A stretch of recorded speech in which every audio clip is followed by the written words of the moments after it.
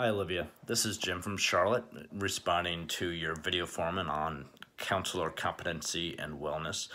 And in it, you had discussed that as you read through the different disciplinary actions that were taken, that you were surprised by the varied reasons of the different ethical violations, and you went through them. And by having so many varied reasons, there wasn't really a specific pattern that you could discern that would say, "Hey, I need to be aware of this. I really need to self-monitor myself for this." And I think you bring an excellent point that we do have to be aware of the different bear traps that are out there for us, because there are a lot of them, and some of them can be subtle, and not being able to just focus on one can be a challenge. So I think that's where we have to really be good at self-monitoring ourselves. And following you brought up the quote from the text about we have to be experts on one-way caring, and that can be quite a big burden, because I think in any interaction that we have with our friends and our peers, is that there's, hopefully, if it's a healthy relationship, it's a two-way street, and it's just not a two-way street when you're in an intervention with somebody.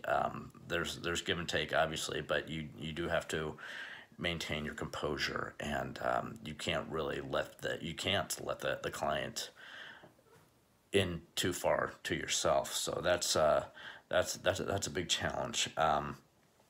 In terms of self-care from that perspective, there's a good article in the most recent Counseling Today by Bethany Bray in 2019. And one thing that I think is really important is she talks about we need to spend time with those who will stick with us through the bad and the good and tell the truth. Friends who aren't counselors are key. These are the people who will keep us sane and give it to us straight.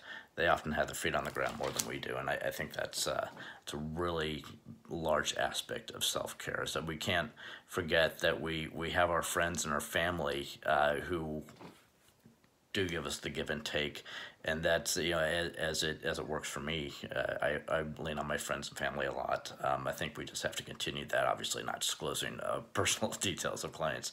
And finally, your question: what if the counselor themselves can't afford therapy for themselves?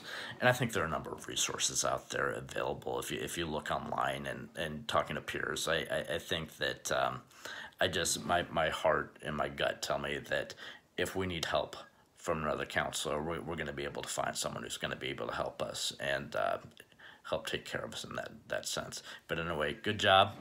I look forward to seeing more from you and from everyone else in the class, and I will talk to you all later. Thank you.